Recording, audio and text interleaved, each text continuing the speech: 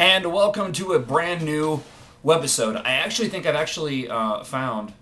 I actually think I've actually found. Did I just say that? I did. I'm going to continue though. I think I've actually found the right lighting and angle for these. Now there's like some color in the background, which is nice. I'm still in my office. I swear, if you watch the webisodes over again, you can probably do a 3D mapping of my office. It's Monday. You're watching this on whenever you're watching this. And I actually did the show from home today. We joked about it a little bit on the air without drawing a whole lot of attention to it. Only because I wanted a bit of a longer weekend. Last week was such a long week. I'm still dealing with this hematoma, this blood clot that thankfully is shrinking, but it's still causing me pain. So, we thought, hey, let's take one day out. I'll bring the mobile unit home, and we'll do the show from the office, which was fine. I honestly preferred to be at the studio. Just the vibe of being in my area in the studio, being there with the crew, with producer Josh and Ross and Layla. And I'm not necessarily sure that in the future, and I'll probably be eating these words some 20 years down the line, I'm not sure in the future that I would even want to do a show from home. I've worked from home before and it's not fun. I like the process of getting dressed and going to work and talking with coworkers and everything else.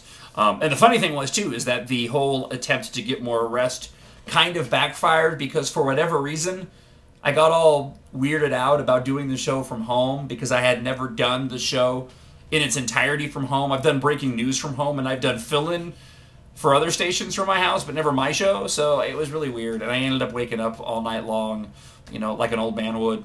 And I woke up an hour later. And the show went fine. I was still in pain, so it didn't matter on that front. But thankfully, I'll be back in the studio on Tuesday. I went to see my cardiologist today. It's actually a new cardiologist. My cardiologist that's been with me since the beginning, when I had my open heart surgery back in February of '09, I ended up moving to Oregon. So I've got a new cardiologist now. Really good guy. And they're all good over there at Desert Cardiology. And just had my yearly checkup, and it was good. It was good. Everything's sounding good and working well, and I had some concerns because I had never gotten a straight answer on life expectancy. And I don't mind sharing this with you, and perhaps one day if you have to deal with something like this, this will help you out. But because of my age and what I went through, which was all birth defect related, my valve being 2 flaps instead of 3, and then my aneurysm, I was suffering from high blood pressure, but I'd been suffering from it for years and didn't realize. But because of my being so young and having such extensive work done, there is really no way to forecast what the life expectancy is. But I discussed this with him, and we had a really, really good talk that valve should last forever, and the graft they put in for my aneurysm is kind of like when you do construction. You sort of put the framework down, and then you build on top of it. And essentially, my body is and has been building over this graft that's been put in to where you wouldn't even know the graft was there, and that I should, apart from me getting hit by a car or something, live a normal, healthy life. And I hadn't really gotten that succinct or specific an answer, which really meant a lot to me.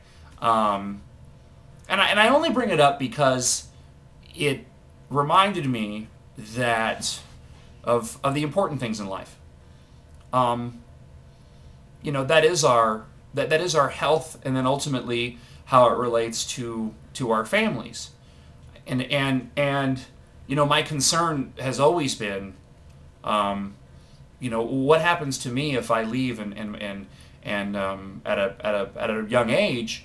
And I'm not here for my boys, and that means a lot to me. And given what we've all been through this past week, what I've been through in this past week, not just the lack of value in life, obviously, that took place last Saturday, but the ability for people to make threats against somebody's life, not even realizing what it is that they're saying.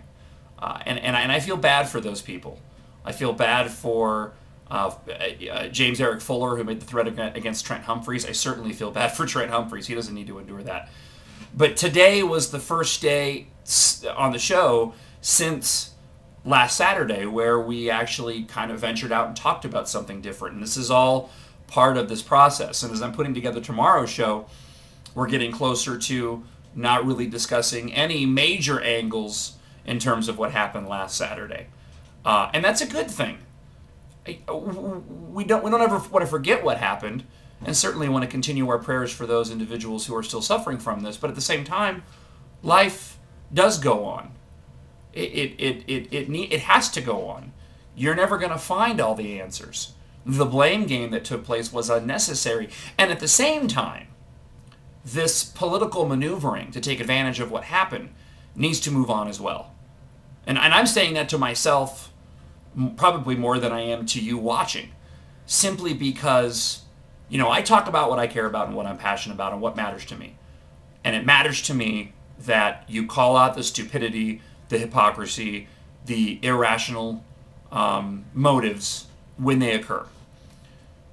But then every once in a while, you reach a point where you go, okay, I've made my point, and some people are never going to change. Some people are always going to be like this. Even when they listen to you, even when they hear the show, regardless of how rational I might be, they're still going to hear what they want to hear.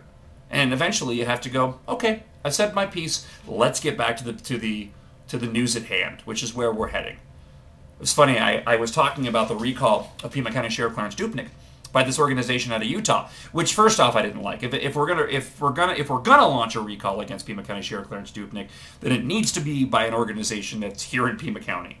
Then comes up the question of, is it justified? Well, honestly, I think we are all better served by going to the ballot box if he runs again and voting him out of office than we are by trying to come up with a list of reasons why he can no longer serve his position. Now, that's not to say that I think that he is doing the right thing. I certainly don't. I wish he would retire. But if we are going to look at removing him from office, I think it's best to put the energies towards explaining to everybody, your friends, why you feel like he needs to be voted out and put up a worthy candidate to run up against him. So I said this on the air, meaning I do not support a recall, right? In the middle of while I'm talking, I get an email from somebody going, Hate Radio 104.1 supports, calls for recall of Pima County Sheriff Clarence Dupnick. I email back, I go, were you not listening? Of course you weren't. You heard what you wanted to hear. And then a little bulb went off and I went, you know what? Sometimes it doesn't matter. And people have just made up their opinions. And ultimately, for as much as I care about my show, and I do, it's my passion. Okay? It is. And I love my career and I love what I do. And I am blessed to be able to do what I do. But ultimately, you got to stop and go, it ain't worth it dealing with some of you people. Okay? So I'm going to move on because I've made my point. And the most important thing is my family. And that's what this job provides me, is the ability to go and make a living so that I can support my family, because they are who is most important.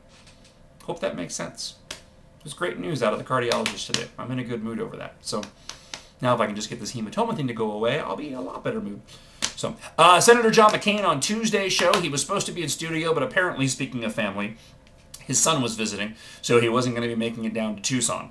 So I ripped him a new one and told him to call in. No, I didn't. I said, of course, call in. I look forward to speaking with you. Oh, look, somebody's got a hacky sack with rhino on it. So, thanks for watching. New episodes later on this week. Go by the website, 1041thetruth.com. Daily John Justice Show podcasts. We don't have the space anymore to upload the show in its entirety. Sorry.